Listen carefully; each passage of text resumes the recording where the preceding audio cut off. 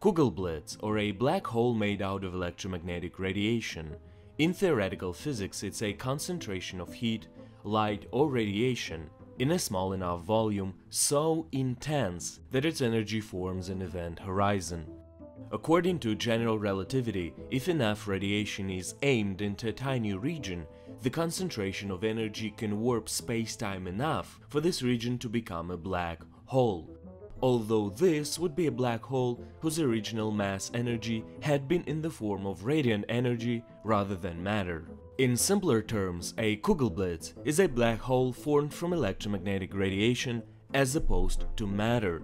In 1955, John Wheeler, one of the pioneers of the theory of black holes, coined the term Kugelblitz, which in German means ball lightning. He suggested that if enough pure energy could be focused into a tiny region of space, that energy would form a microscopic black hole, which could be described by the equations of modern physics. For a penny-sized Kugelblitz, it would require 3.865 times 10 to the 33rd power joules of energy. That's 118 days worth of the energy that the sun produces. For example, you need only 8.5 million joules of energy to run a 100-watt light bulb for 1 day.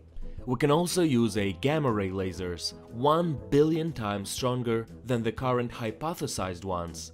A single pulse of this laser would need to equate to the energy produced by the sun in 1/10 of a second. But there are problems with creating a Kugelblitz.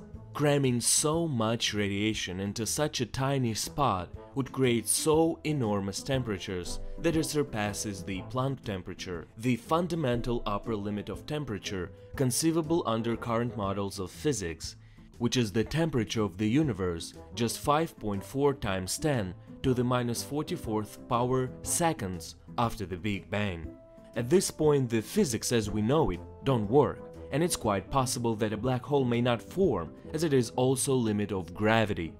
Such a black hole would nonetheless have properties identical to ordinary black holes. According to the no-hair theorem, black holes are completely characterized by only 3 externally observable parameters: mass, electric charge, and angular momentum.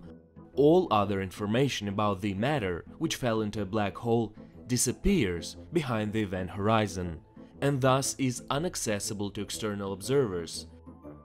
This means that there is no means we can tell whether the black hole had been made of ordinary matter, antimatter, or radiation. It seems unlikely that there are any natural processes going in the universe that could create a Kugelblitz black hole. Maybe it was possible at the very beginning of our universe.